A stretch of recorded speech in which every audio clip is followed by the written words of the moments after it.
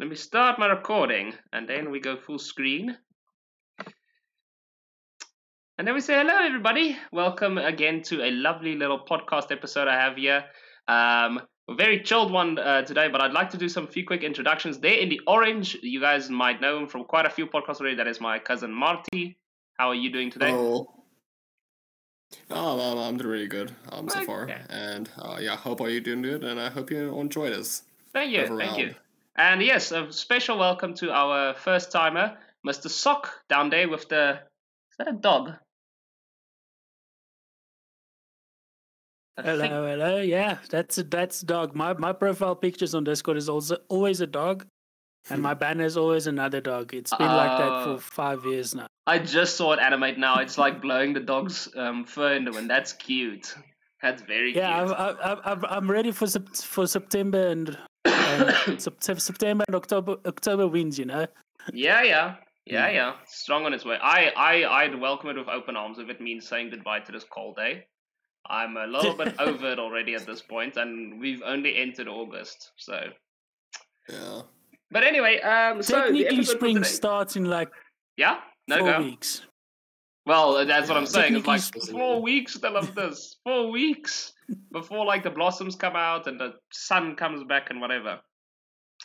No, it's a bit torturous.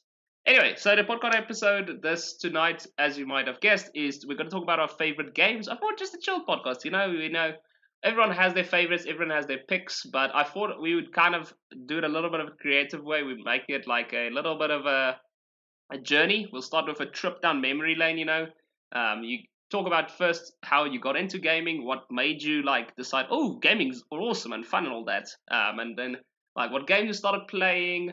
And maybe like how, as you went on, you maybe got interested into some genres, you maybe got more involved in gaming maybe in some sort of way, or just kind of had a specific niche, I guess you were interested in. Maybe there was even a specific mechanic in games that like you were very interested in. Like, for example, maybe you sought games that were open world because that was just so interesting to you. But like, yeah, and I thought it would just kind of be a cool journey of self-discovery, I think, for ourselves to kind of just be more aware of, you know, what used to interest us then and what interests us now. So yeah, I think we'll start with the first question. As I mentioned, we'll just go around, but how about you two tell me, then let's start at the beginning. You know, first games, how did you get into gaming as well? Like, what was it?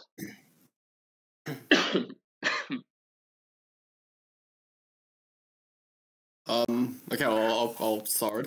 Okay. Then.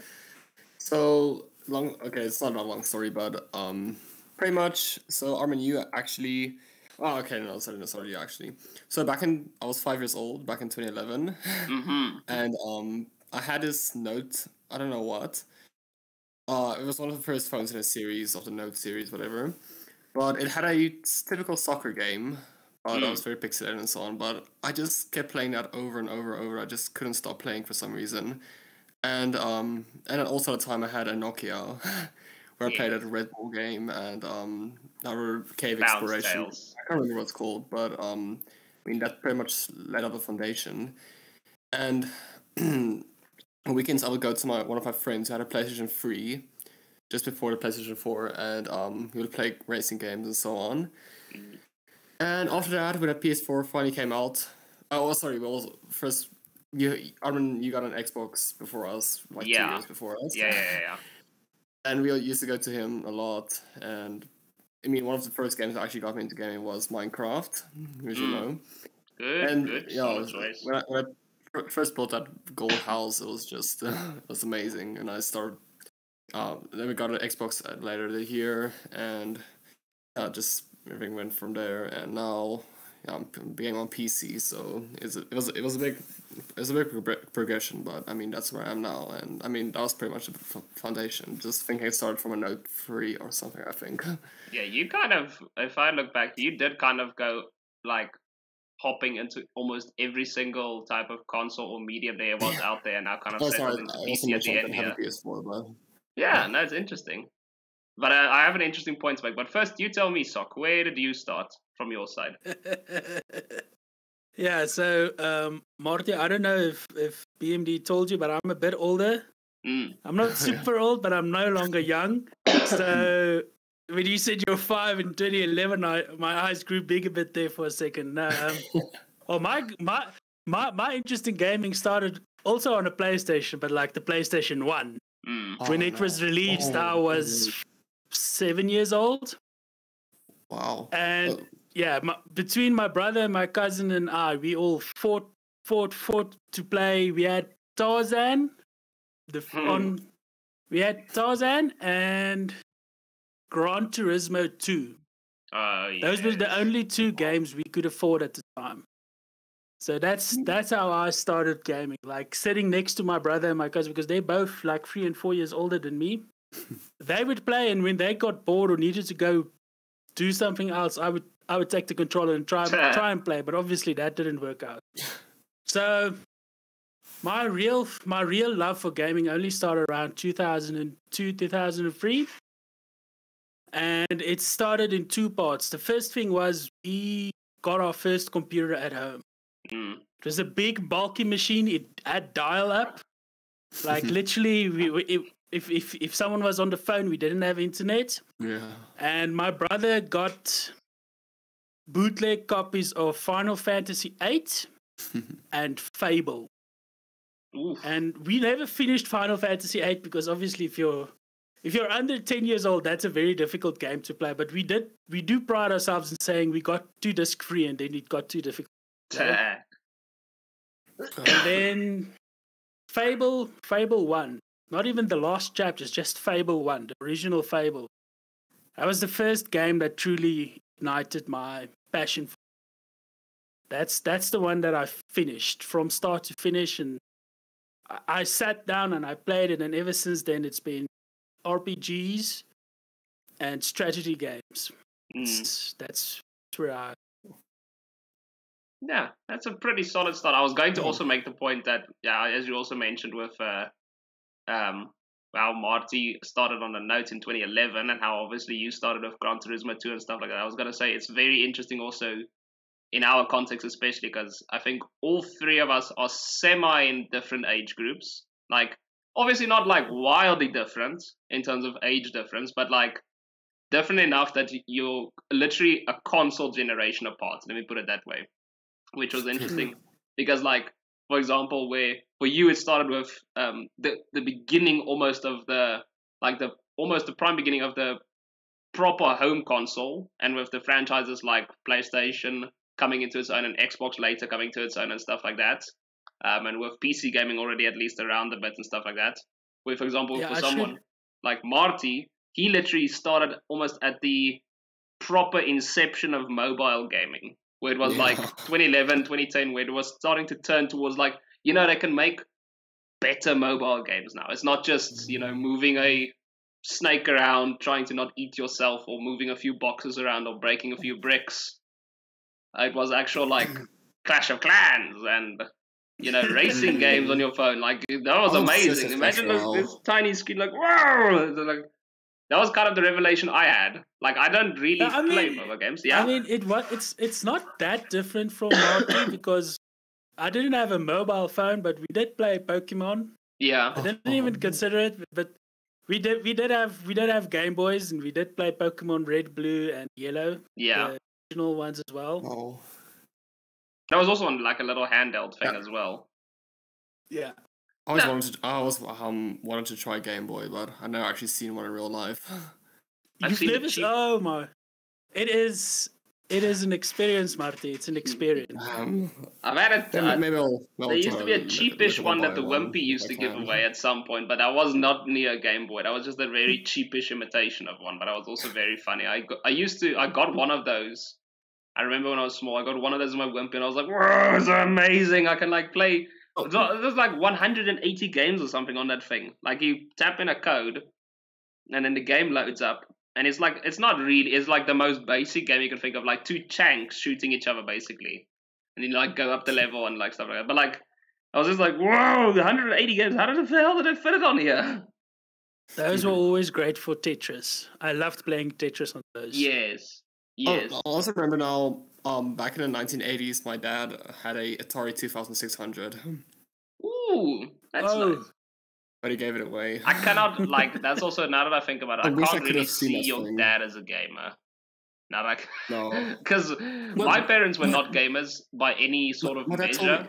Yeah. I don't think they've ever been gamers, not even remote interested. My brother was interested in gaming. I think, I remember him, like everyone else, you know, everyone had kind of a family computer at some point, you know, when computers were still coming into that place where it's like a personal computer. You come at home, you get like a family computer, and then like everyone gets their turn on the family computer, and like you had certain privileges and stuff. Like this was even before we had internet, so it wasn't even talking about like, oh, it's my turn on the internet or whatever. To what did we do on the internet even when we were small? Did just browse images or like Google stuff? Like I can't even remember why we were only given an hour on the internet. I was thinking to myself like, just browsing images or like clicking on stupid links. But I wasn't even big enough at that time. I can't remember, but like I remember our mom wanted to call our aunt, so it's like, listen, you've got until 8. Oh yeah, when you go to bed. Yeah, because mom wants to call her sister. Yeah, see, that's a valid reason about like everyone getting internet privileges when you have the dial-up and stuff like that. But I legit can't remember. But now before all that, we had a family computer, obviously stuff, and this was before. I think my brother was just like, it was probably just before he dropped out of uni or just after he dropped out of uni. He was like early 20s, where he would still like come frequently to us because the older brother at that point was already like done with uni, and he went overseas to England and stuff to work and stuff. So he was already that side doing his own thing. Came back later, but like the younger brother just kind of had now his whole problems with uni and stuff, and he was semi still staying here. And I remember he played games because he played stuff like he used to also buy NAG magazines and stuff like that. Also, kind of a way how he had a little bit of an influence on gaming, but like he had the NAG magazines and he had this gaming, and like you don't remember the games, but you can kind of still see it in your head in a way. I know which games they are now, but I couldn't tell you way back when. Like for example, he played Abe's Odyssey, I think was one of them, the platformer. And he played, I think, the Lion King games. There was a few of them, and there's also Quake. He played Quake, but like I said, you can't ask me that back then because I wouldn't have known. But like, so he played quite a bit of a strong part. Oh, and Half-Life. He had all the Half-Life CDs. I at some point still had all of the original physical Half-Life CDs. I had Half-Life Opposing Force, Team Fortress Classic, and the other one, and I lost all of them. But he had the whole CD case, like the 4-pack CDs of that stuff. But like, the orange box. Yeah, it was a beautiful orange box. Actually, now that you mention it, but that was the name of the compilation. It was called Half-Life: The Orange Box. And that's where Portal 1 was also in. This might be a bit where I can help, because I can remember walking into Top CD the day that release. It's like, man, I want that. Oh, how much is it? 200 Rand? That's too much. Yeah. 200 Rand's too much for this box.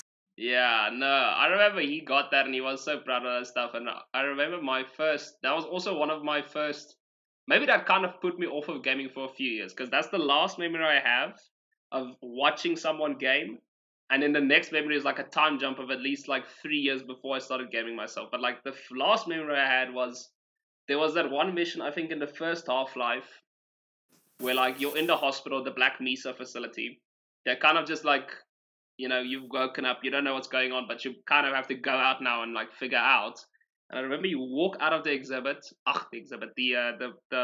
one ward of the hospital, and you turn the corner, and there's like one of those head zombies that's on people, like that turns them into a zombie. Head crabs. Head crabs, yeah.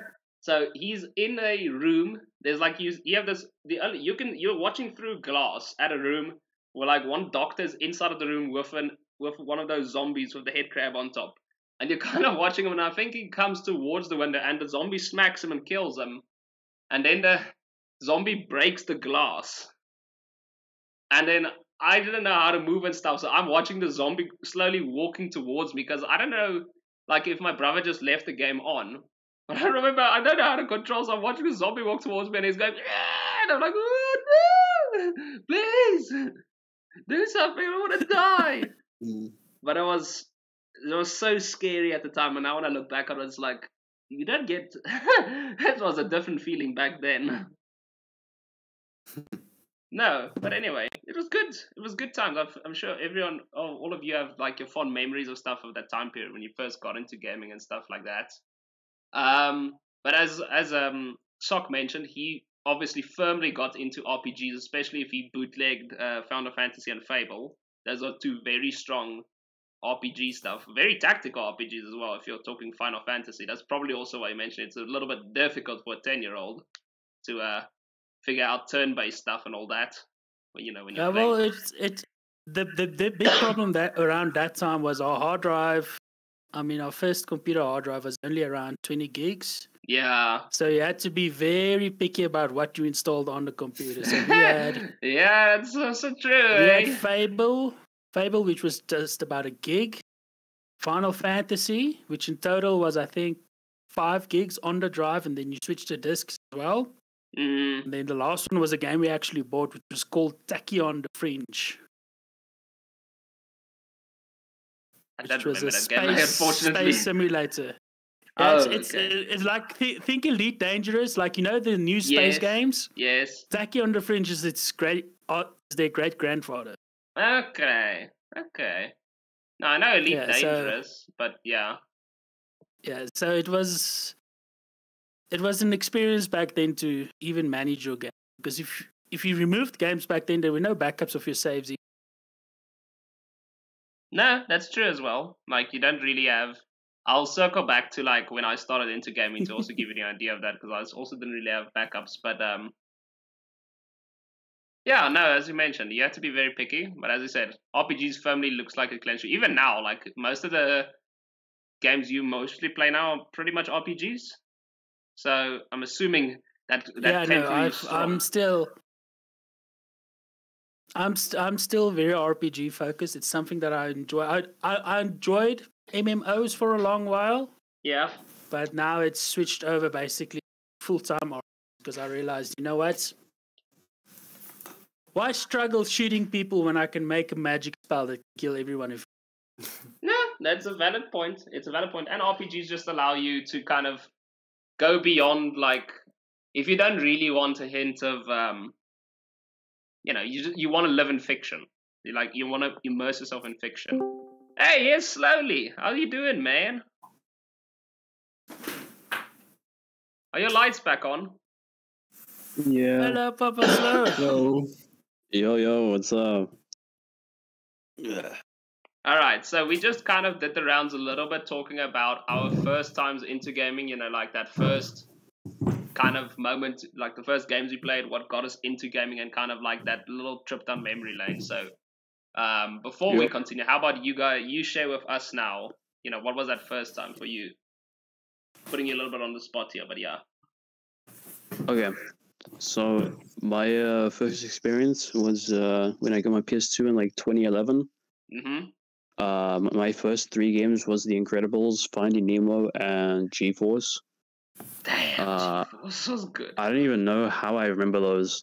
I guess they just stood out so well, but so that was like my introduction to gaming, and then I pretty much stuck with the PS2 till like by the time I got a PS4, so I never really got to experience like the PS3 or Xbox 360 genre. Mm-hmm. Only when I would be able to like go to friends' places and whatnot.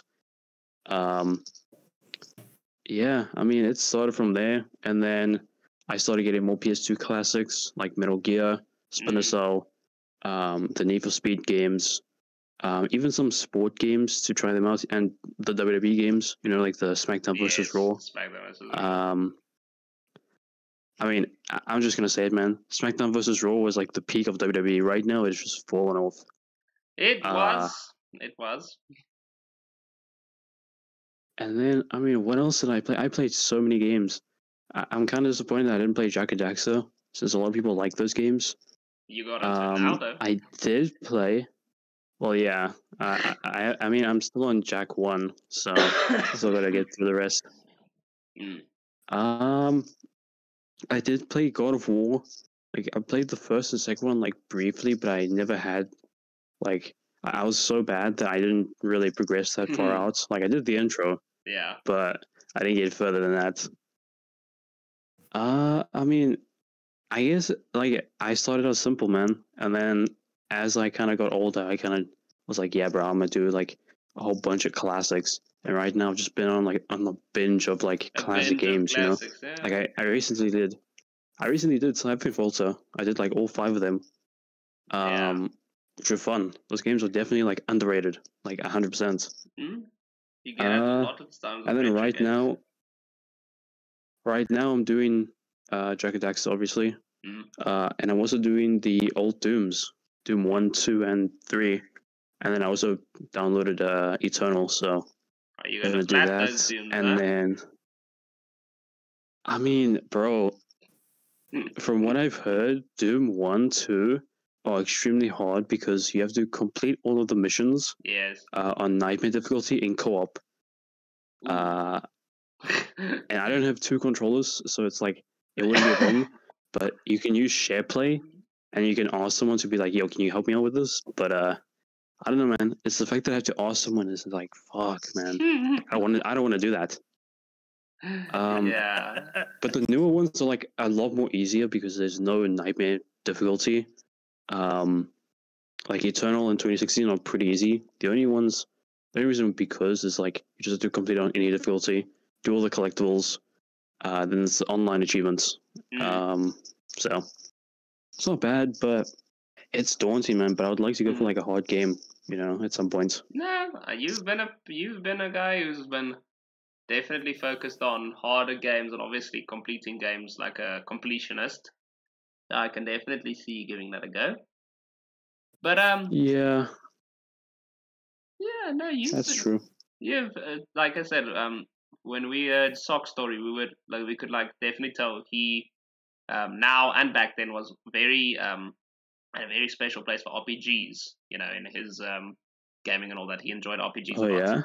Yeah. From your resume, though, I know from your resume, from what I've heard, like it's basically like, I don't know, it's almost anything that's fun because it's like you're kind of down to play almost anything at that point.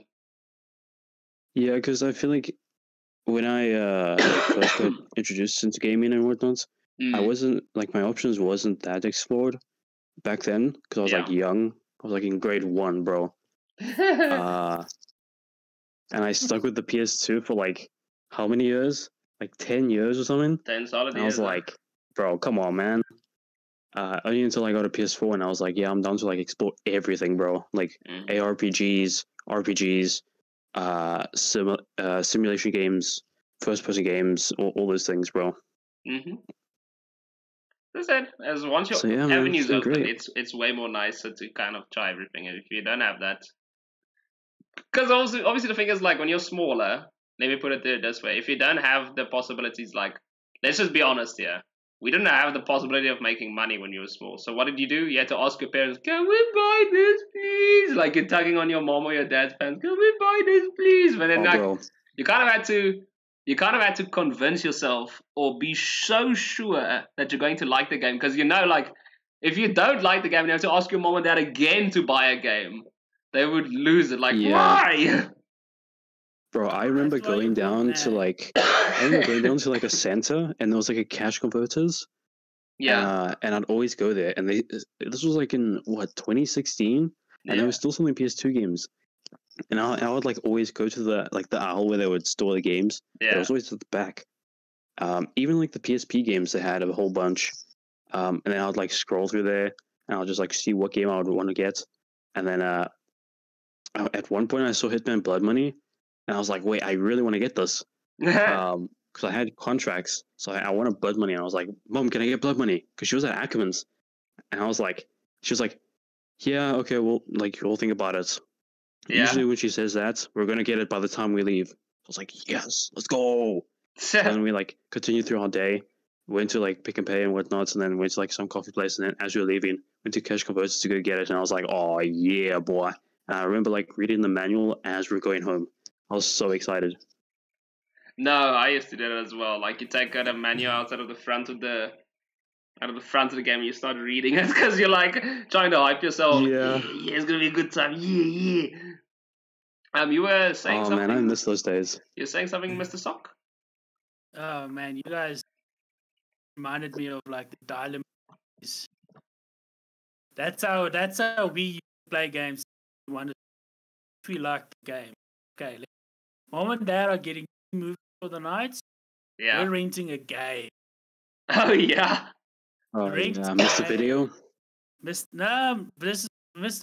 Video was good. Mr. Video selection was bad. They only had like 10 or 20. Dial a movie before it had a red and yellow. Long before Mr. Video came, they usually had like 4, 5 games. They would update it every month. PlayStation 1 and PlayStation. That's okay. I want this game. Let's go see if the other movie has it. Put in Someone else rented it out tonight. I'm putting my name down. I'm gonna come in tomorrow. Hello, Dylan. Damn, bro. Is that you, Dylan? Yo. I don't know if his Discord mod is back. Anyway, so it looks like the friend from the pub made it. I just hope he knows how to turn his mic on. You did turn your mic on. Hello. Can you hear me? Yes, we can. Oh, nice. How was the pub? Yes, I am from the pub. No, not. Oh, are you at the? How was the pub? Instead of from the streets, I'm from the pub. Pub was good. Pub was good. Okay. You back home though? Yeah. All right, cool. Well, just quick introductions. Marty and Slow. And then Mr. Sock is our new joiner for this podcast. So we've got a lovely little full house almost here tonight. But anyways, we're doing the rounds quickly about how when we got into gaming and what were the first games we played, who, introduced us into gaming and like that whole story. So we've all shared. I kind of know your story of how you got into gaming, but how about you share with all of us and see if I remember it very well. How I got into gaming? Yes, indeed. My first thing was, I guess, the Nintendo Wii. Oh, yes. That's also true. Yes, I played Lego Star Wars on the Nintendo Wii, like a madman. Swinging your Wiimote around, Darth Vader. Yeah, and then I forgot about gaming. And then Armin here introduced me to a group of people that played games at his house every now and then. Yes, true. That was before. That was when we were in school. When we were in school together. Yep. Yeah, and I guess that's when I started gaming. I was playing COD with you, Oaks. Yeah, because I was going to say you also came very late into gaming. Because you only started to properly game more or less with us, and that was like grade 11 already. I was 18.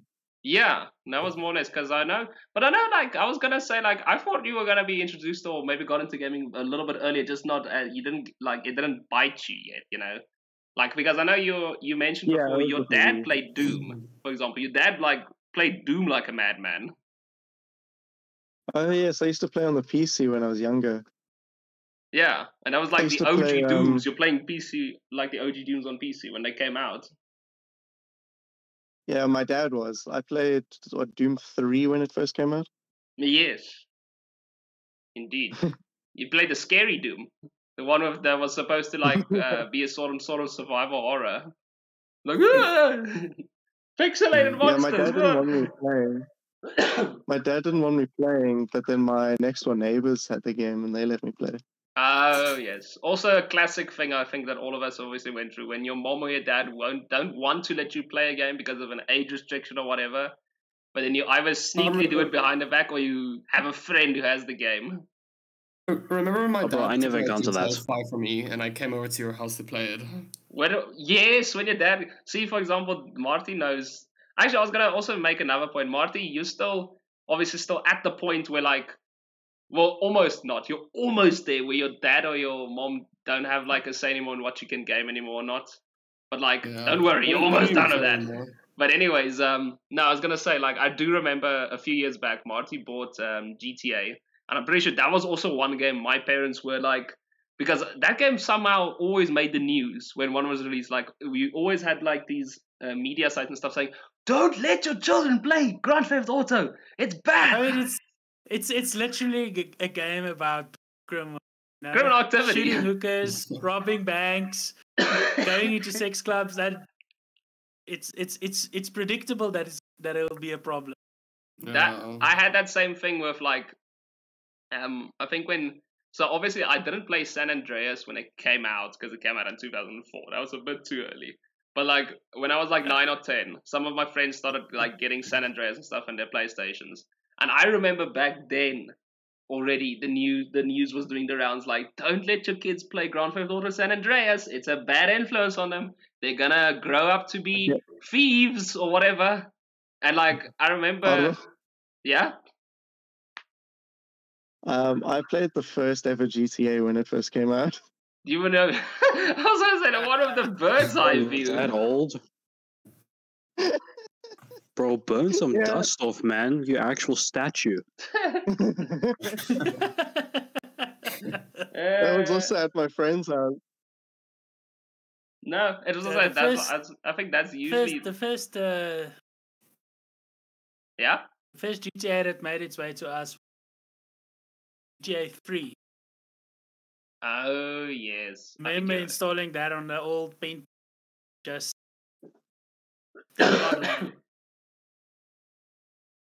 No, I remember just GTA mostly like because when you were at your friend's house and stuff, you could basically just like the challenge was like how fast or how many stars could you get? You like try to get a lot of stars, and then how long could you survive? Basically, that was like the challenge every time we came to friends. I was like, oh yeah, let's get 5 stars and then try and survive. Well, there was no stars in the GTA I used to play. I know that. It's kind of surprising that you didn't mention San Andreas multiplayer. That was a thing, by the way. There were like spots on the map where you could like go co-op. I don't even remember there was multiplayer. And you didn't have to play as like 2 CJs. Like you could play as like 1 CJ and then like a cop or like a stripper or some like random pedestrian. Nice. Actually, now that we're talking about San Andreas, you know what's very funny now that I think about it? What? Marty has also played GTA San Andreas before, but because of the time period and everything, he has played GTA San Andreas because it has been ported to mobile. You know, if you want to feel old, he was able to play San Andreas ported to mobile. I didn't even know of that being a thing until I saw him playing it on his phone. I was like, I used to play that on a PS2. It's like, yeah, he's on his phone basically. Yeah. No, it was funny. But yeah, I was gonna say just a loose journey. Like I said, Slow obviously had the thing of like he played a lot of like the classics in PS2 and the classics going forward and stuff like that. And also a little bit of like challenging games and competitive games I know you liked. Sock obviously mentioned he loves his RPGs. His loves is more of the fictional, rich storytelling type of games. I know he loves that. Dylan, you mostly with your stuff, you like your shooters. I know you like your shooters. You're more of a PvP, but also, you know, you do like your RPGs now and then. I guess you also like, let me put it this way, you like a game you can play with your friends. I think that's a nice way of putting a bow on it, because you're not a guy who plays a lot of single player, I gather. No, I don't enjoy single players. I know. Every game I've suggested, you know, I've had this thing like, I know Dylan, for example, likes stuff. Because like I've known her now for a while. Now I know like there's a game and it's like, oh my gosh, Dylan would love this. But now I've got it in the back of my head, it's single player. And I suggest it to him. He buys it because obviously it does look promising. And then he like asks him, oh, you still playing that game? No, I deleted it. It's like, why? He's like, oh, it's single player. I can't play with friends. I got bored. Yeah, that's also true. Yeah, he probably completed it like 100% in like 12 hours. He's like, yeah, bro, I'm done with this. This is amateur. No, I finished straight. No. Man, I need a battle pass, otherwise I'm not going to enjoy this game. At least 2 battle passes in one season. He needs to have the continuous... Oh, bro, seasonal boosters. He needs to have that seasonal stuff. I finished all that. Stray in 2 hours. Yeah, I was gonna say that's your speedrun. You need to speedrun Stray for the trophy. Come on, Dylan, you can do it. Speedrun Stray for the trophy. You need to do it in under 2 hours. Yeah. You also streamed Stray a while back, didn't you, Sock? How long did it take for you? Sorry, say again? You also streamed Stray not so long ago. Did you stream Stray or did you just play Stray? I can't remember. No, I've played Stray twice. I played it literally the weekend it released. That took me around 4 hours. Then for the video, I couldn't sleep one night. And like, you know what? It's 12 a.m. I can't sleep. I've got no load shedding until 8 a.m. Let's see if I can record a Stray video. I started 10 past 12 and I finished 10 to 5. Nice. Man's determined. Stray's a nice game because you don't actually. Oh, I'm not sure if I lost you there. Sorry. Load shedding. Yeah, no. No, Stray's a nice game because you don't need to think really hard. So it was a nice experience playing it into the early morning hours. Yeah, as I said, you also get a different feeling out of chill games and stuff like that. It is definitely. And also, so we've not talked about everyone else. And Marty, your games, of course, I know you. It's also kind of you also like kind of a mix of games, but I would say most of your games also revolve around some sort of element of, I guess, playing with friends. Would you say? Some RPGs. Yeah, I mean, you did enjoy Skyrim a lot. When I remember you got Skyrim and all that, you played Skyrim a lot. I guess it's difficult to always put a bow or like put everyone's like likeness or something in a box when you say you like these type of games. It's just not always true now, is it? Because if you ask me the same thing, I can't tell you what type of games I like, what types of games I grew in, because I play everything. I literally play everything I get my hands on. Yeah, I mean, like I specialize in RPGs and tactical stuff, but like put me in Battlefield and I'll snipe people out from across the map. Yeah, no, it's true, and I do, as long as I get enjoyment out of a game, I'm playing it. So, but Marty, your games, like I said, yeah, you enjoyed. Trying to think of the most recent games you've been playing recently. Obviously, you do enjoy games of a challenge because you do play Rocket League.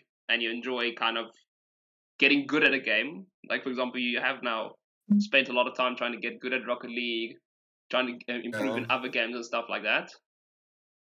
Do you tell me, what do you think? How would you sum up how you define yourself in gaming? Well, so for most cases, I would. I don't know why, but I do enjoy competitiveness. Yes. To a certain extent. And once I reach that sense, I'll probably be satisfied or whatever.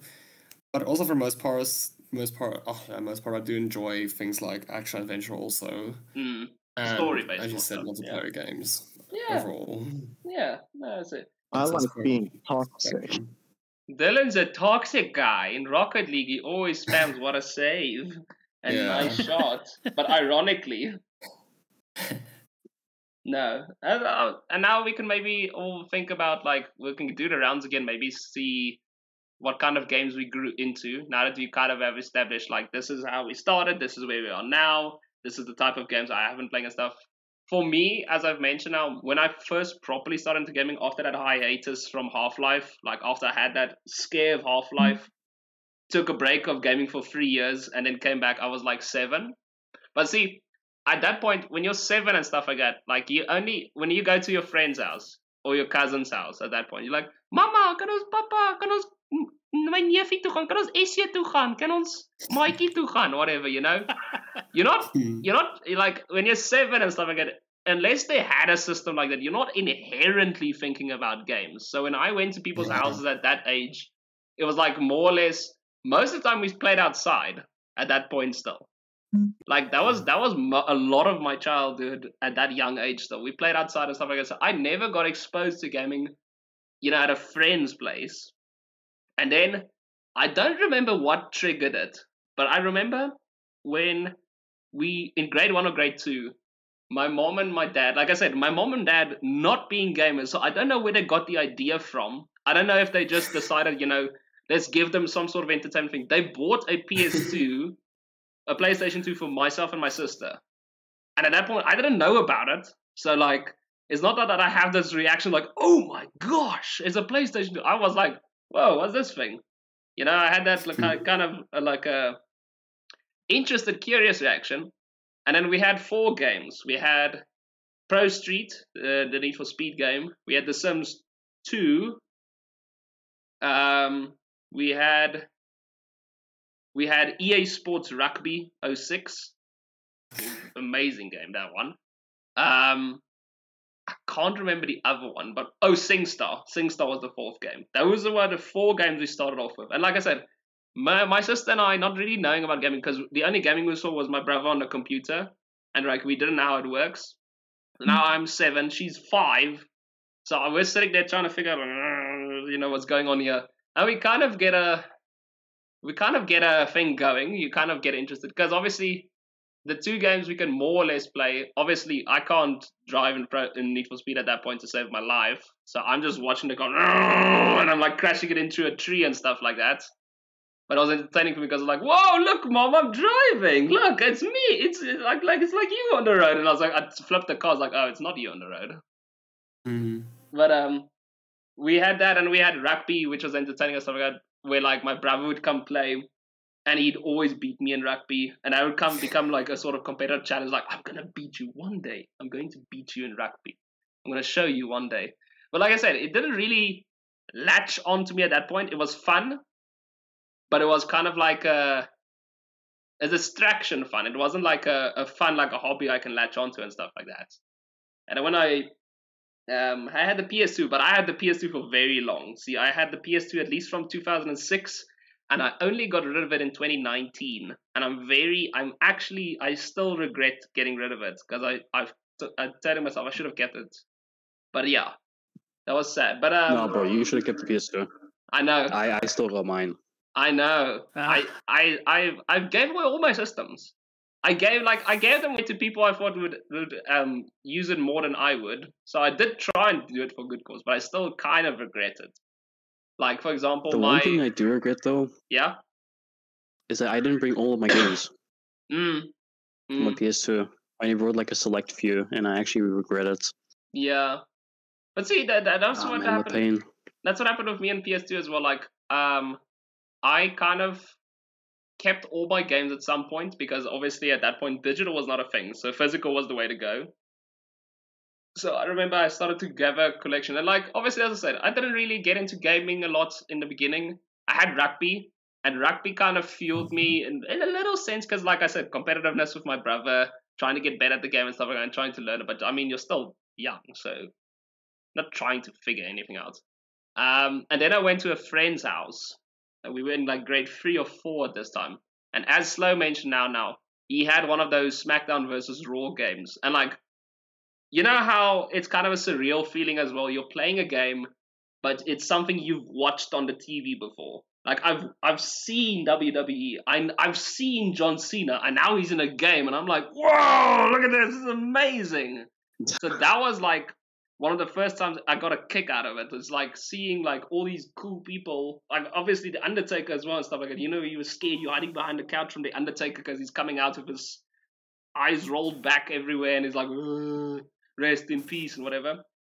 And like now I'm playing him in the game, because everyone would just pick Undertaker because he's like freaking rated 98, 99 in the WWE game. Yeah. Every He's time. like the overpowered character. He is an overpowered character, but it was so fun because that was the first time. As was actually also the first time I experienced Gamer Rage. I remember someone not explaining the rules to me. And I remember I was playing as John Cena because I loved John Cena as a kid. And I got my ass kicked in the game. And they pinned me and everything in the game. And I got so mad because, like, John Cena doesn't lose. And now I lost as John Cena. I got so mad in the game. I cried. I took my shirt off and I cried at my friend's house. I don't know why I had that reaction, but it was so funny for me just having that reaction. And then I realized something bit me, you know, in terms of there's a gaming bug is starting to bite me, because I started to take a genuine interest in it. And then because of my exposure, I started to get heavy into the sports games. So at that point, you know, you had the big rivalry between FIFA and PES. FIFA, PES, and everyone like PES is better, no, FIFA is better, PES is better, whatever. I had PES for a long time, where I bought like every. That's also a thing, trying to convince your mom to buy the same game, because obviously they're not stupid. They know what they bought like a few games back. So like, I'm buying PES 2009.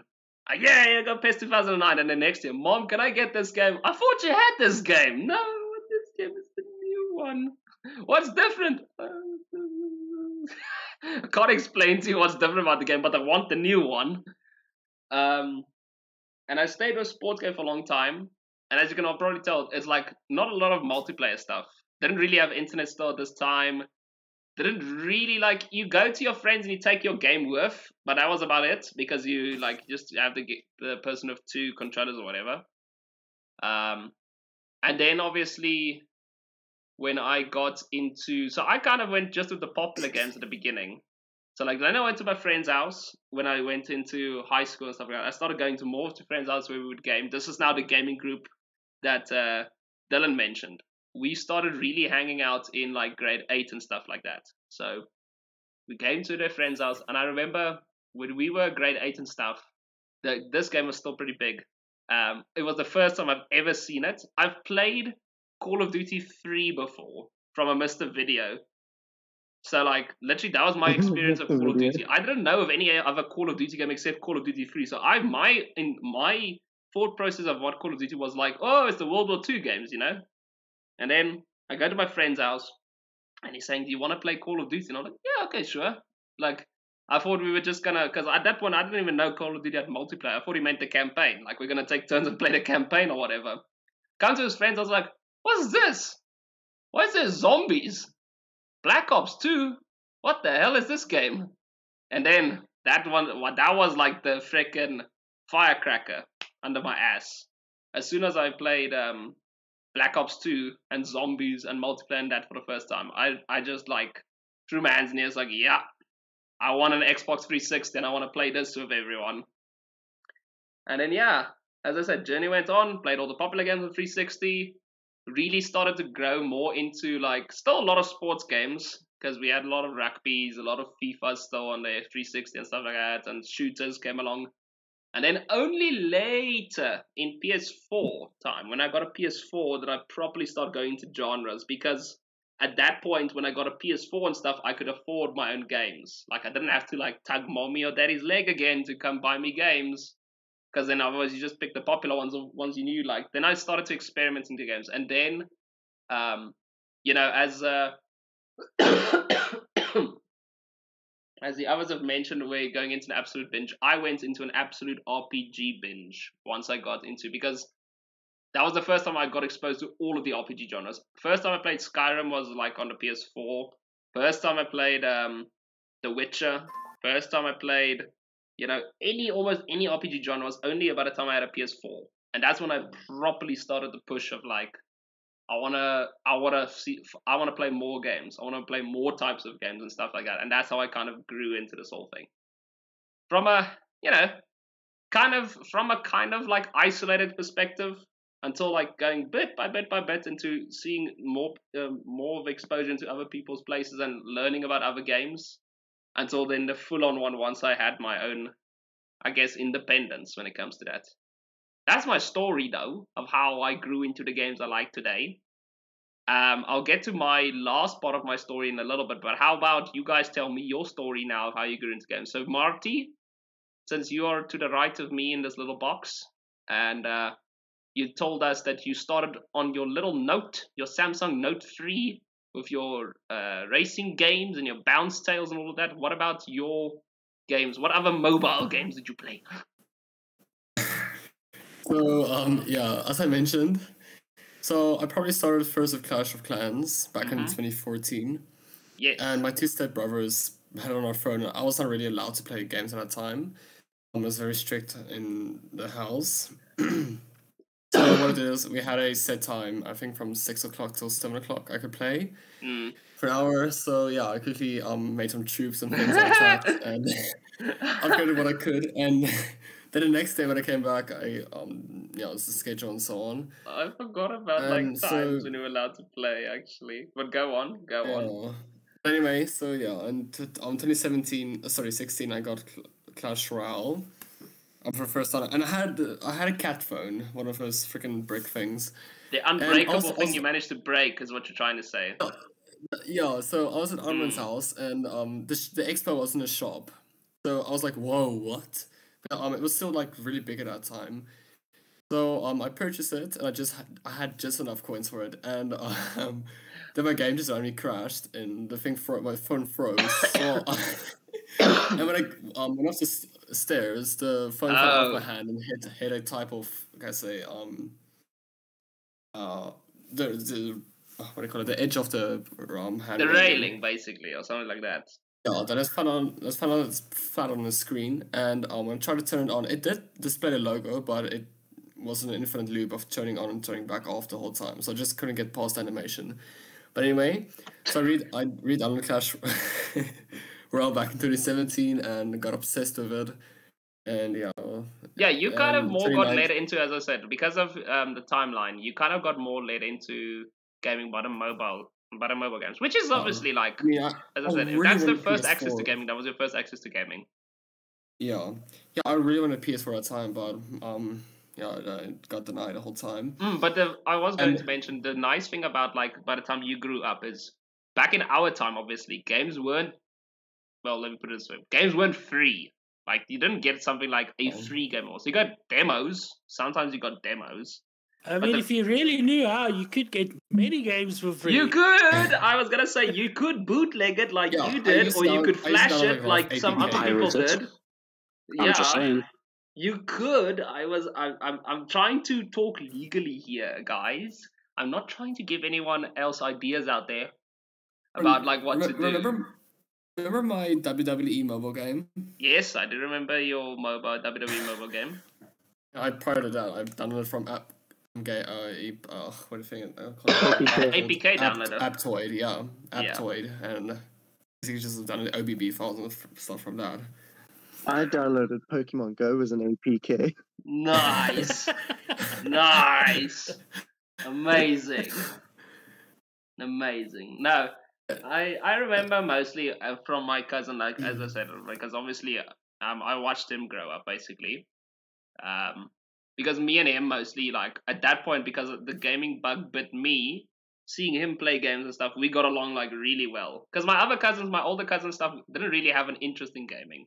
They had they like to, like, play games like SingStar and stuff because we had SingStar, so it's nice. You know, SingStar is an easy game to introduce to non-gamers. I miss games like that. That's interesting or easy to introduce to non-gamers. Like, SingStar is, like, easy. You pick a song, you sing, karaoke, you know, or even Kinect games where you just dance. Yeah? Kinect Rush.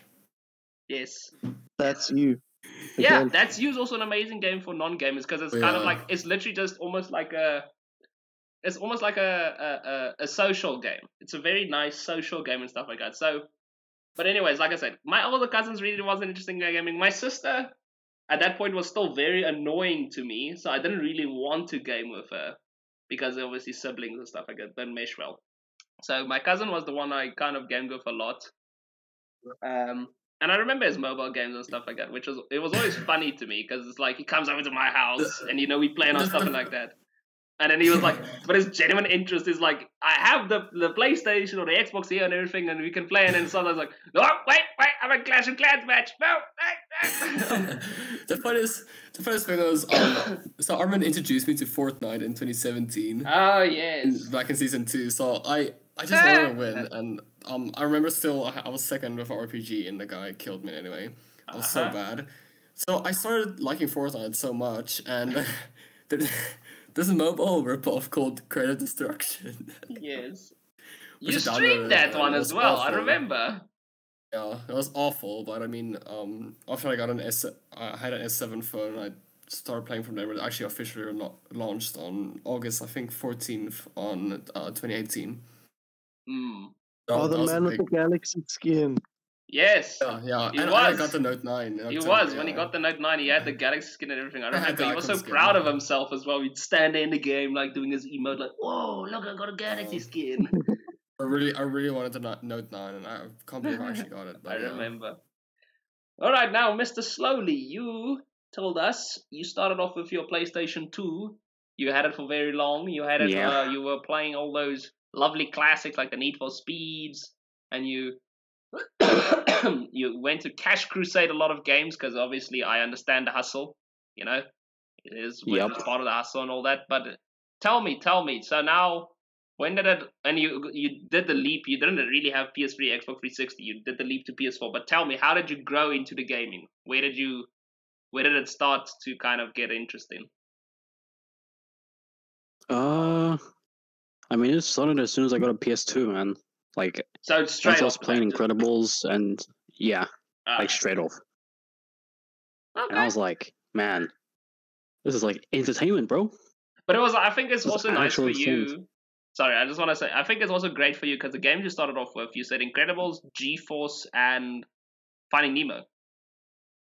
Yeah. Those great games as well because, like, obviously the media is there as well for it. Like I mentioned with my WWE, I watched WWE on TV. I was like, whoa, look at WWE on PlayStation. Now for you, probably might have been also the same thing when you were younger, but like you saw WWE. You saw The Incredibles on TV as a movie, and now you're playing as like all the characters, and you're playing like Finding Nemo, and you're playing like G-Force, and like, oh yeah, it's sort of in a movie. It's so cool.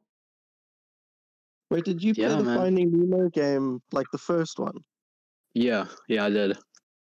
I played that game. Bro, that game was so good back then.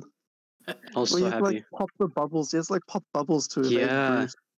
Look at this guy's reminiscing on Finding Nemo. I forgot about that game. I used to play the Cat in the Hat back then. Nice. How do you play Cat in the Hat? Do you just have to rhyme words? No, it was the Cat in the Hat, but it was like the whole Cat in the Hat universe, and you were like, it was like first person, and you had to like do obstacle courses. And then the final boss was that like bad guy in the movie, and he had like a whole machine, and he would like try and kill you with it, and you had to like kill him instead. What kind of freaking messed up story is this? Yeah, man. These two games were different back then, bro. That's not how I remember the movie. I played on PC though. But yeah, see, for slow it was easy because if that thing bit straight away into gaming, I mean, like you were set at that point. You were set. You would run away, and like it would probably now stay with you until like forever. So good on you, man. Yeah, until I actually start balding and then actually get like a receding hairline, and I'll probably just give up. That's not too long until from then, now. bro, I'm still going strong. That's not too long from now. Look at mine. Surely. If I pull this lovely fringe back, look at my look there. So it's not too long, man. Anyway, Mr. Sock, you said from your side, you was fully into that fully fledged like PC home computer era. You bootlegged games, but shh, don't tell anyone that. And you also had the pleasure of playing all the classics that like I can only dream of, like Gran Turismo 2 and all that, but you had to wait for your turn on the controller. Oh, that ended in like 2002. Because 2003, my father was like, listen, I'm giving your brother the home computer and you've got to wait a few weeks. You're getting your mom's old office. So around 2003, I got my first computer. We also got a PlayStation 2. Yeah. And for my birthday that year, I also got a Game Boy Advance, a small silver one that like.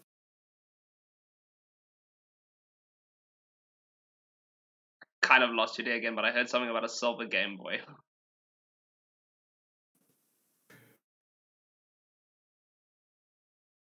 Oh no! Don't tell me it's load shedding started. Maybe we actually lost them. No! Oh, no. You probably got load shedding. Did you? No, I hope not. His load shedding should only start at 10. Anyway, let's give it a few. So, Dylan, you told me, as I said, I knew of this, but like very recently, like you were very late into gaming, like properly into gaming. You've played games before, and very, late afterwards you only got into gaming with stuff. But you got into gaming proper. But also you've been more of a person who's also kind of kind of been like, meh, maybe I don't want to game anymore. Meh, I'll game now and then. Meh, you know, because obviously you do juggle responsibilities and all that. But like, so tell me, why is gaming keeping you around? What is it about gaming that is keeping you around? No, don't tell me we lost Dylan as well. Oh, we didn't. Are you talking to me? Yeah, because I'm like, I thought like, we'll talk to you while we wait for Sock, because I'm not sure if his internet now died or not. It's back. It's back. Okay. It's load shedding hitting the Vodacom towers. Okay, so I see what you mean. I have to switch over. Okay, where did you guys lose me? Silver Game Boy. Silver Game Boy. Okay, yeah. So that's kind of where it all accumulated, because I always had my Game Boy on me even at school. Yeah. And I only played Pokemon. Pokemon Sapphire was my game. I think I had almost a complete Pokédex. The problem was I knew no one else with a game, so I couldn't trade legendaries with Pokemon Ruby or Emerald, because there was just nobody else, and there was no hacking stuff back then or plugging it into your computer to. But my proper gaming experience started when my brother entered high school, and we both went to John Foster, which is a technical high school. So that means everybody had their own computer, their own systems and everything. And we started LANing. Oh, yes. Well, most of our weekends, every second or third weekend, we would go to some new person's house, and we would play. We had all the classics. We had Counter-Strike. We had Frozen Throne. What else? Now that I think about it, those were the two main things we played, because if you had Frozen Throne, you had about 1,000 other. So that very quickly started introducing me to all the wide world of games, because obviously at each LAN, if you're 80 gig, your 120 gig hard drive, trade games, trade anime, trade movies, trade series, trade everything you can. Mm-hmm. We did that until 2012. Around 2007, though, I traded in the PlayStation 2 for an Xbox 360. Oh, yeah. And that's also where we got our love for rhythm. Somehow, despite my brother being 3 years older than me, I got a job before him in high school. And we agreed together that, okay, the first thing we're going to buy when we get our paychecks, Guitar Hero 2.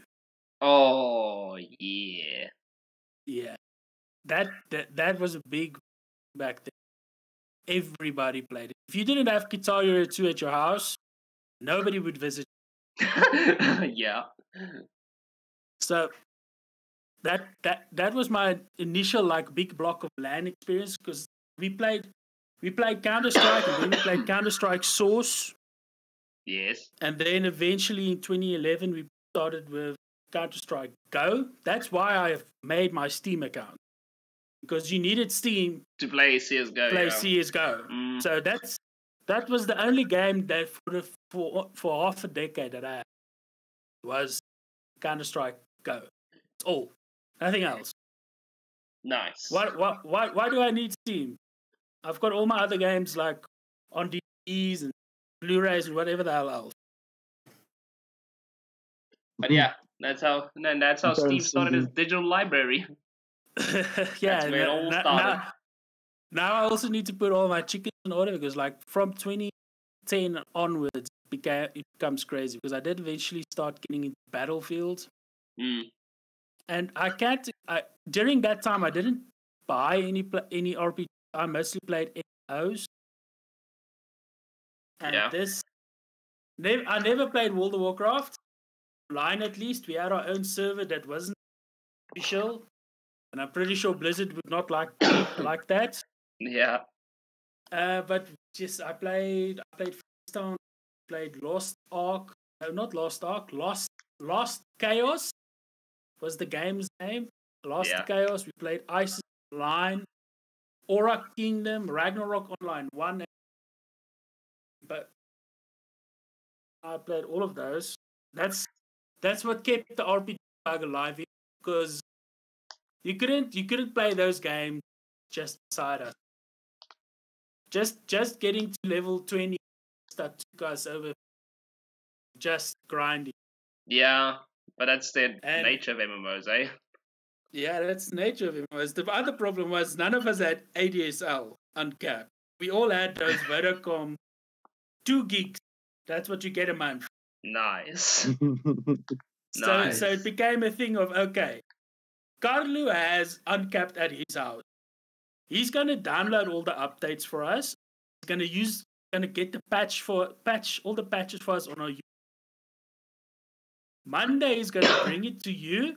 Then tomorrow you've got to take it to the next guy and the next guy and the next guy, so that we can all play for 2 hours on Saturday. Nice. All that for a weekend or semi. You had to be very careful, because if you open one of those games without patching, it could easily be 4 or 5 gig patch. Yeah. And nowadays, Vodacom and MTN, all of them are very nice. Like, if you go over your internet cap, they immediately cut you off. Yeah. No issue. But back then, there was about a 2-day delay. Ooh. So if you went over your cap, it would still stay, it would download. So there were times when my brother was playing games and it would start updating in the background. 5 gigs later, end of the month bill comes in. Yeah. My mom and dad looks at this, it's like, why is it 4,000 Rand? I was gonna say I did something the same way, but like in the modern times, because my mom had a pay-as-you-go contract on her phone, but she got a new phone, right? She got a new phone with like 20 gigs on it. Like, you know, when you get a new phone, they give you an exorbitant amount of data. Like, but then the catch about the data is it expires in a month. So like, the point is use it or lose it. Is kind of the thing. But she had a pay-as-you-go phone. I didn't know it's the pay-as-you-go part. I thought it was a top-up like mine. And Battlefield 1 just came out. And now my Wi-Fi, at that time, it was uncapped, but it was exceptionally slow. Actually, it was the beta. That's why it had to be so urgent, because the beta was only for a weekend. But I had uncapped, but the uncapped was exceptionally slow for downloads. Like, I think it literally said 99 hours. So I was like, I'm going to miss it on the weekend. And I thought to myself, my mom doesn't use data, obviously, because, like, what does your mom or your dad do on their phone? They freaking, nowadays, they might waste all their data on, like, WhatsApp images or, you know, good night stickers or whatever. But, like, back then, they didn't really have WhatsApp or anything like that. So literally, all they did was call, you know? So I thought, brainwave, I'll just use my mom's new data she got. I looked at her phone, it was like, okay, 20 gigs. You know, it could speed up because the beta wasn't that big. It was like 50 gigs. So I thought like halfway, and then the uncapped will do the other part, because then I can go to bed and leave it like running. And I did it, and I leave the phone there, and I'm watching the thing. I'm literally watching the thing, and it goes to 20. I'm like, okay, it's going to stop now. I'm watching it climb to 30. I was like, wow, it's still climbing. Maybe it's a glitch in the phone. Watch it climb to 40. Okay, it's still going. The phone must be fine then, because I mean it's still going. So maybe there's more data than I thought of. I thought like maybe it's Night Owl that it like transferred over. Looking, I was like, oh, the download's done. Wow, it took like 4 hours. Give the phone back to my mom. I was like, okay, it's finished. Thanks, mom. The bill comes at 16,000. That month, I was sitting there like to play. Was it that much? Yeah, 16,000. And then she had to pay all that. No, we called Vodacom to tell them there was a glitch or something, and they bumped it because we were so loyal customers. They bumped it down to 3,000. Okay. When the first bill came through, it was 16. I was on the edge, like I was about to get 50 lashings. Like literally, like they knew it was me because I asked them to borrow the phone so I can help download the game and stuff like that. But it was almost the end of me. That does remind me of the 2010, 2011s as well. Yeah. BlackBerry first entered the scene. Get a BlackBerry, you have uncapped internet on the phone. BIS. And there was a trick. I was fortunate. My mom didn't want an upgrade, so I got like the latest BlackBerry, the BlackBerry Torch. Yes. And it linked differently than the older BlackBerry. So when I linked it to my computer, still picked it up as mobile data. So for I think until 2012, I had uncapped data on my phone, my computer as well. I had that with my. Sorry, go on. Anyway, I was actually I'm almost done with the history. Yeah, go on. Yes, in 2011 I finished high school. 2012 started college, and by then I had an Xbox 360 as well. And I got myself the DS. Then for the next years, I mostly played Star Wars Battlefront. It's an old game that I played. Also an MMO. And then eventually when I started working 50, let's start filling up. If you go on my Steam now, you'll see it's definitely not only Go, but it's the same with my EA account, my GOG account, and my Epic account now as well. Because I very quickly figured out, okay, if you just sit in the right spot, right time, buy game, next to nothing, or you can buy humble bundles or anything else like that. And I very quickly spiraled out of control. Where I think about 90% of my entire library I've not. It's just played. It's just I wanted the game. I had played the game like half a decade or a full decade ago, and I know I like the game. I want the game, so I bought it at sale, and that's when I eventually end of where I would need to find a real playthrough. If I just sit at home every evening, I actually end up watching YouTube or doing nothing. That's when I started playing as you where that's the main thing that I play on because it's the only thing I can good. Yeah, well, that's also the void that gaming fills. It's nice to have it fill also a void of like you don't want to do nothing. At least be kind of productive. And it is a time killer. When you're working full time, you don't have time for it, but as soon as you start working from home, suddenly you find yourself with 3 or 4 hours extra. Yeah, no, that is true, like I said. And you have to fill that void somehow. Now, on to Mr. Final One. Complete your journey for us, Mr. Dylan. Your very late start to the journey, but as I said now, you've also kind of been on and off about gaming. So tell me why has gaming kept it around? I've been thinking about it, and I actually started gaming when I was about 4 years old. Oh, now it's nice and early. Okay, nice. I finished like one of the first Sonic games when I was 6. Oh yeah. Yeah, I played Sonic back then. It was Sonic and Monster Trucks and some car derby thing that I used to play. Maybe the main game I played was Command & Conquer 3. Ooh, yes. Now you're getting into nice territory. Yes, I finished Command & Conquer 3. And I sort of then went to my cousin's house and he introduced me to Guitar Hero, which I couldn't get myself because I was denied a console. The first console I ever got was my own that I bought. The PS4? It was a Xbox 360 while you all had PS4s. Oh, yes. Sorry. Yes. You got a 360. I forgot about the 360. That was all I could afford. I remember the 360 though. Yeah, so I was about 11 when I started. I've like started and finished Need for Speed Most Wanted. Yeah. So yeah, I've pretty much been playing. I played first GTA. Yeah.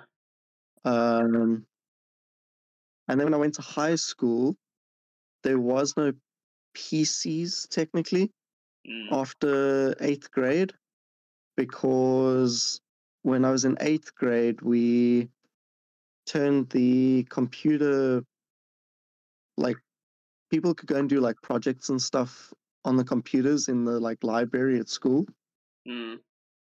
One of my friends got a Halo game on a memory stick that he then copied onto everyone else's memory sticks. And we all plugged our memory sticks into all the computers in the library, and we all played a LAN game like that. You all released a virus into the library. So we were all playing Halo in the computer library in grade 8. Nice. Until they stopped us. Yeah. And then I started playing on my I got an iPod Touch in grade 9. That's also how your Clash of Clans journey started, huh? You also started big on the Clash of Clans as well. Just like modern. Yeah, I mean, that's when Clash of Clans came out, was when I was in grade 9. So yeah, I started Clash of Clans. It was Clash of Clans, and I was playing Geometry Dash. And something called Break Hit, which is like, you got these like metal balls and you have to like basically it's like Brick Breaker, basically. Crystals I think Brick Breaker and Break It was almost the same game. No, so it's like a first person game where you like zooming through and you have to break crystals. You have to like tap the screen to break crystals. I remember this. I know this game, but yes. Yeah, so you would like get past level 1 and then you'd have a certain amount left and whatever. There were 15 levels. And I got to a point where I could play all 15 without dying once. Then you get to the unlimited level. Nice. And that was grade 9. Grade 10, I had got an iPad in grade 10. So I started playing all those games on my iPad. And then I got BlackBerry in grade 10 and started playing the BlackBerry games. And then I came to Mountain Cambridge and started playing with you guys. Yeah, basically joined our LAN parties. The 360. Yeah, I got the 360. Played Black Ops 2 on my own. Yes. Then I got the Xbox. Played Battlefield. Yeah, Battlefield 1, that's the one. So yeah, no, but what I mean is, like, you got an Xbox One when we all had PS4s, is what I'm trying to point out. Yes. Yeah, that was a bit stupid, but Nah, man, that's a mark of true quality, right? The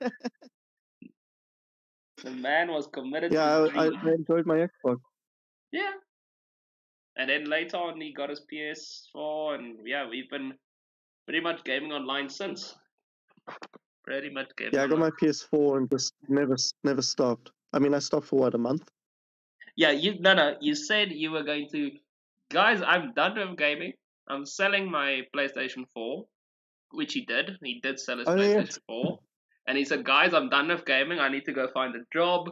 I need to go, like work, and I need to go study. And I was like, I don't know, we're understandable, because obviously, like, if you don't have the time for gaming, if you want to commit your time to other stuff, that's like what you do. It's like, okay, cool, guy. It's a bit sad because, yeah, we can't play a few, but, I'm wishing you the best stuff. He sells his PS4 and everything. And a few months after he buys another PS4, he's like, guys, I'm back. I'm back. I got my PS4 again. At least you got a PS5 now, so that's nice. Yeah, well, my PS4 stopped working. Yes. As like the PS5s became like more available, my PS4 stopped working. Mine was also on its way out. Time. That was literally the only reason I got a PS5 because I got a PS5 when scalpers were really like everywhere and stuff like that, and I got a PS5 for a little bit more expensive. I got my PS5 for 15, which was like, it was more expensive at that time. But I got it like when it was high, and my PS4 was on its way out. I can hear more. You can hear when it plays games like stuff. You can hear when something's about to die, and I was like, okay, might as well go buy it because stuff. And I remember January 2022. This friend group that I've been getting with and everything. I told them I bought the PS5. Like, you kind of jumped the gun, man. I'm telling you, it's gonna be nice and cheap when they all come back in stock. You'll see. Black Friday, I'm buying one. Black Friday 2022 rolls around. There were no PS5s.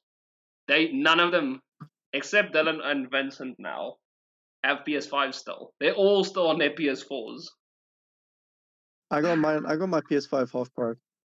Yeah, see, you at least had something on a sale and stuff like that. But how long? Like, just compare that. Like, if I had to still game on my PS4 for a year, I think it would have died. It would have died before that.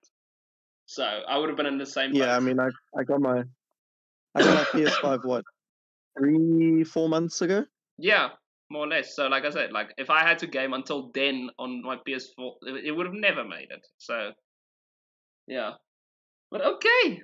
Now everyone's had their little trip down memory lane, all their little recollection. I hope you guys enjoyed it. I think as a final thingy, I'd like to try and ask you a difficult question because I know it's not going to be an easy answer, so it might be a difficult question. But try, now that you've had your recollection, now that you've relived your journey, try and tell me what genre is the genre for you. Some of you might have easy answers, some of you might have to have a think about it. But try and tell me, what is the genre of your dreams? What is the genre you like most? Who's going first? Whoever wants to go first. It's already been answered. Yeah, same. It's really easy. Yeah, I was gonna say, okay, Sock, you know your answer, so how about you tell us your lovely answer? Is it a shooter? Is it shooters? You're very funny. It's RPG.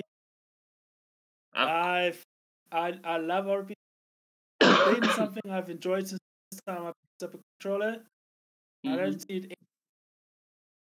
I've got to be on. I've got a leak secret here. I'm watching Carnage playing Baldur's Gate right now, and I'm literally like, I want to buy the game. Buy it.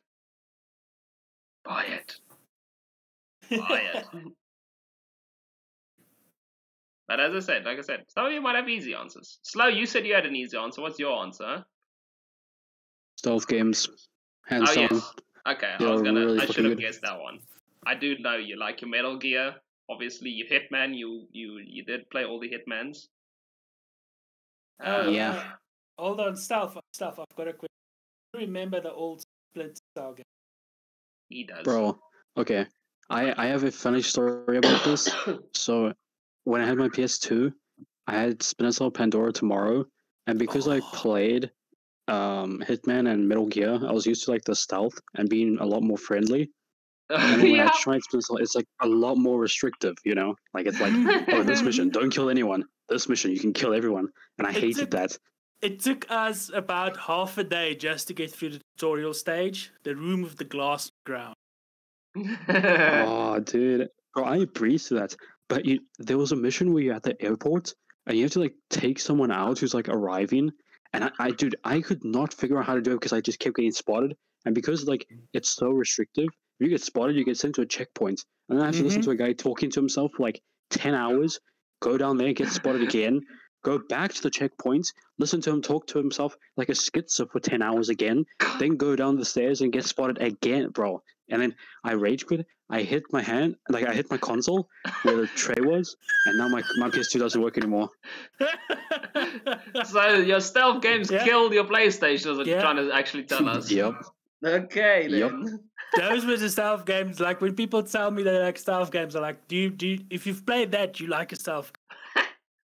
Oh man. Holy. Okay, Marty, how about, since you've also had like now your fair share of like quite a wide range of games, so do you feel like you can settle on a genre? Probably considering what I'm playing right now and future purposes, I'd probably consider anything that offers a general complexity of competitiveness towards the player base.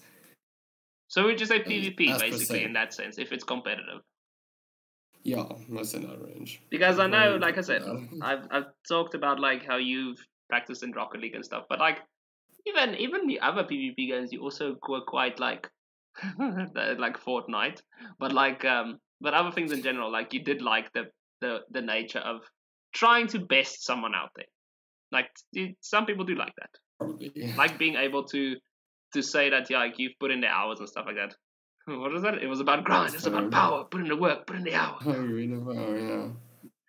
But anyway, as I said, like if that's your thing, that's your thing. That used to be Dylan's thing for a long time. He loved PvPs as well. Yeah. Now, Dylan, what do you like now? Now it's less of a PvP and more of a multiplayer. Anything multiplayer, I will enjoy it. Yeah, like I said, if he can play with friends, Dylan's happy. As I said, I've discovered that I've stopped suggesting single player games to him now because I'm like, I'm just gonna find a free to play multiplayer here in the PS Store. And like, Dylan, you want to play this? Like, yeah, and then like 200 hours we put into that damn game. That was the theme for Destiny. Game. That was the theme for. That was the theme for Rocket League when it went free. That was the theme for. Back when we did play stuff like H1Z1, anything you find free to play that we were finding fun, we just spent all our time on it. I bet you. Other than Chivalry. Yes, other than Chivalry, but Chivalry just kind of got like it was fun, but it was a little bit one track, so it's unfortunate. All right, so mine. I bet you wouldn't be able to guess my actual favorite, but I'll walk you through some things, and then you can guess my favorite at the end. But I'll walk you through something. So I said that I started to like stuff like the when I started to play COD, Black Ops 2 with my friends for the first time. I started to really get bit by that bug, and obviously when I started playing, I didn't really ever grow into COD. I played Black Ops 2, amazing. I played Ghosts. Crap, I didn't like Ghosts a lot, unfortunately.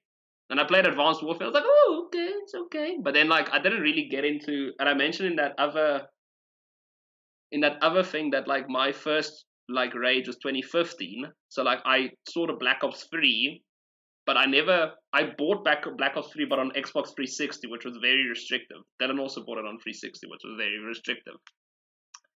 But like, I never got into COD. Like, I bought it. But I never really got into it. I didn't really have that thing of like, because I also, at this point, remember, I didn't have internet. So my exposure to COD was playing the campaign, which was never really the strong suit of COD, and then playing local multiplayer only when my friends came over or with bots. So like, my COD experience was, so man. My experiences with Battlefield were way stronger. I even had Battlefields on the PS2. I had, I think Modern Combat was the one I had. Battlefield 2 Modern Combat. I think I had Bad Company. Really good games with really cool campaigns and with large multiplayer like type of stuff like that, which was great. That was great for me because like I can play that on my own and stuff. And then as I said, after I paid 16,000 Rand for it, I played Battlefield 1 like to death because again, was an awesome game because like it's a way more open scale Battlefield and like you can play like as anything, as a sniper, as a tank operator, as just someone in the trenches, whatever. It was great and what I liked about that. And then yeah, so shooters kind of was always there but not really there because like my experiences with shooters were like so I didn't really ever grow bigger shooters. I enjoy a shooter. I do, like, I'll play a shooter like anything, like, and I'll enjoy it, but I wouldn't say it's like, it doesn't rank near my top favorites. RPGs have always been strong after I went on my RPG binge once I got my PS4. It was great because I got introduced to all the franchises I missed out on. The Witcher is still one of my favorite games ever, obviously because it's so damn well written. And other things like Skyrim, Dragon Age, all that stuff, loved all of them. But as I said, I kind of, because I went on the RPG binge, the only damage I did to myself is like every single game started to feel samey to me because I played all of them in such quick succession. It started to feel a little bit of the same to me. But like I said, that's just a preference of mine. But RPGs are still ranked like pretty high because it's an amazing way of immersing yourself in fiction and letting you explore and escape as another character. So amazing games as well, but not really my favorites. Sports games, as I mentioned when I was smaller, sports games were always fun because I said WWE was like, oh, I watched WWE on TV and I could play on TV, and like FIFAs and PES were great because like you mess around with FIFA and PES like that. And the great thing is like you can play as any FIFA team or whatever, and you can have your own fantasy. Like, oh my gosh, guys, what if this team wins the big trophy? Because never real life they never win the trophy, but you can like play FIFA and they'll win the trophy. And rugby and all that stuff before the rugby games got really bad later on. But yeah, so, and then I started to gravitate away from realistic sports games more towards the arcade sports games because I just enjoyed it more. I thought if you're playing a game, if you're gaming and you're having fun with sports and stuff, we could make it more arcadey. It doesn't have to be realistic or simulative. A lot of people like the simulation and want more realistic games out there. And while I agree, it's cool for sports and stuff like that, I like the arcade ones more. But you have to really lean into the arcade stuff like that. Like the old NFL games had like an arcadey way of doing things and stuff like that. But also not really my favorites, as I said. So I realized I had a knack for a certain something as I started playing all these games. I haven't actually played a lot of games in this genre, but I know for a fact it's my favorite genre, which kind of tells me I need to start buying more games in this genre. But if you want to try and guess, and any of you, one guess each. What is my favorite genre? Real-time strategy. All right, it's one guess. Jump scares. Horror games, yeah. Go on. I was gonna say horror games. Horror games, yeah. Go on, Marty. Options already picked. What did you pick? No. I promise you it's not Fortnite, so don't guess that. Oh, okay, no. No, Slow had it correct. It is real-time strategy. Horror games I'm okay with. I do get really scared in horror games. I'm not even gonna lie about it. I get terrified in horror games, but I do enjoy like because horror games also has a cool thing of like trying to get you to think on your feet, which is cool for a game. Like it's trying to have you quickly assess something like that. But like no, real-time strategy is actually my favorite genre, purely because of like almost any scenario you can think up and any battle you can draw up and stuff like that, and you can create your own kind of fictional. Like it reminds me of when you were small. You're small and you always had those big box of like the toy soldiers or the wrestlers or whatever, and you like all line them up and you like draw up literally this battle plan of what's happening. Like you have all the green guys and you like put them all over your room, and then you go and put all the red guys all over your room, and you're like, this guy's gonna fight a more, so it blows up a thing, and it's like the commander that side tells his generals to aim his, that's so when I play a real-time strategy game, that's what I'm thinking about. I'm thinking about that part of my childhood which I loved, being that like sort of imaginative person. The Green Soldiers in Toy Story. The Green Soldiers in Toy Story. Those ones, yes, those plastic soldiers, those exact ones. I had a box full of those. The ones you would tie plastic bags to for parachutes. Yes, the one that make it. You make them like parachutes. Guys, I gotta run. I'll see you guys next time. No worries. Thank you again, Stock, for joining for the first time. Later, man. Good luck with the load shedding. No, but like to finish out my story, as I said, I haven't actually played a lot of real-time strategy games. I'm a little bit regretful of that. I have played enough to know it's my favorite genre. I've played a lot of Age of Empires, for example, and I loved Age of Empires. I have played Command & Conquer at a friend's house. I don't own any Command & Conquer currently, but Command & Conquer is damn amazing. The little time I've played it. I had this other one of my first games I've ever owned. Again, I didn't have a PC at home that could run it or like play on it, whatever. So I had this Star Wars real-time strategy game that I used to own. I can't even remember its name. but I had it on PC. I think someone gave it to me as a gift or whatever. And I remember I sat on the back of a bakkie, driving from school. We sat on the back of the bakkie, and I'm holding this game like this, because I'm going to my friend's house, whose dad had a computer. He played Diablo on his computer, so I knew his computer could run stuff. But his dad's computer was there, and I was like, we're gonna play the new Star Wars game that's like gonna be amazing. And like even back then, I was 10 years old, and I could tell like I loved real-time strategy games. It's just weird for me. Like I never, having never properly played in the genre, I feel like, why would I love it so much? But I know every single time I've played a game like that, I'm so in love with it that I can't help it. So it's kind of weird, but like, yeah, sometimes you can't explain stuff about gaming. Like I said, there's a lot of stuff about like what the games that stand out for me, and it's my favorite and stuff like that. For example, I can tell you some of my favorite games was The Witcher, Red Dead Redemption, freaking, what are some other ones? All I can think about now is Red Dead Redemption and The Witcher. But you get my drift, like all these really big name games, like maybe God of War and stuff like that, all these really big name games that make sense to be top of your list. And then, what's my favorite game of all time? Death Stranding. Can I explain to you why? True. Not really. Not really. I can't really tell you what's my favorite game. It just is. I enjoyed it so damn much. I hated it. I know you hated it.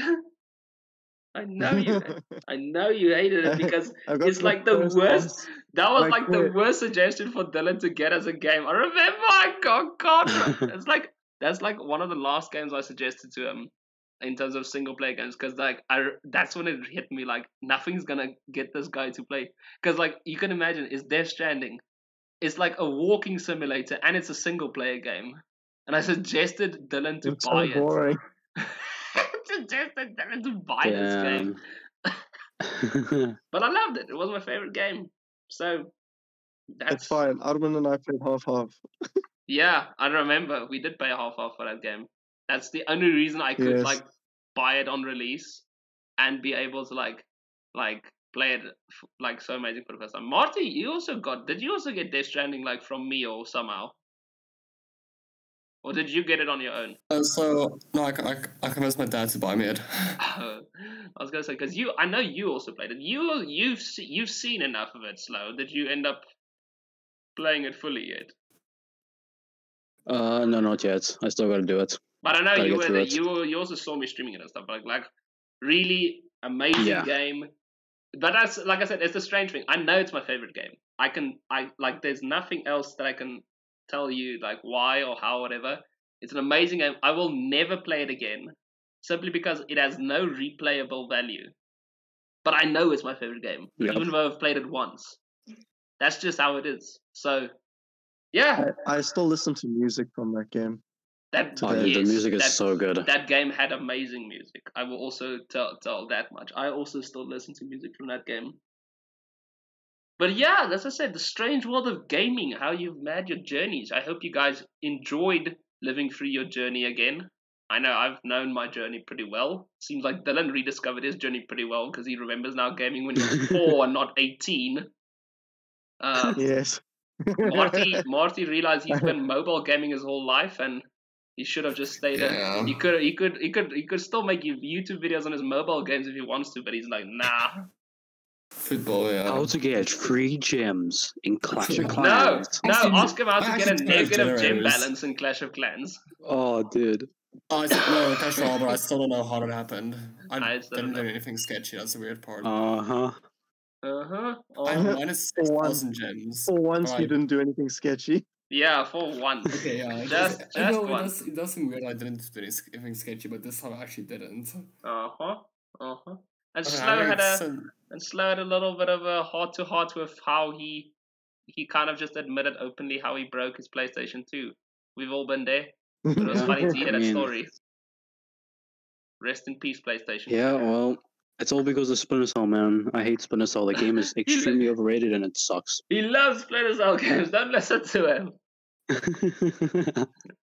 Anyway, that was our podcast. So I hope you guys also listening or watching this or whatever had also a great time maybe reliving your own memories or listening to our memories and be like, oh yeah, I remember that. So I think that's what all this podcast episode was about, to have a nice chill talk and have all of us relive and recollect and all that. So I hope you guys enjoyed. Thank you for everyone who joined me. Sock, who just went off for load shedding, but also Marty, Mr. Sid Crackers, and Mr. Slowly. You were all wonderful. It was nice chatting to you all again.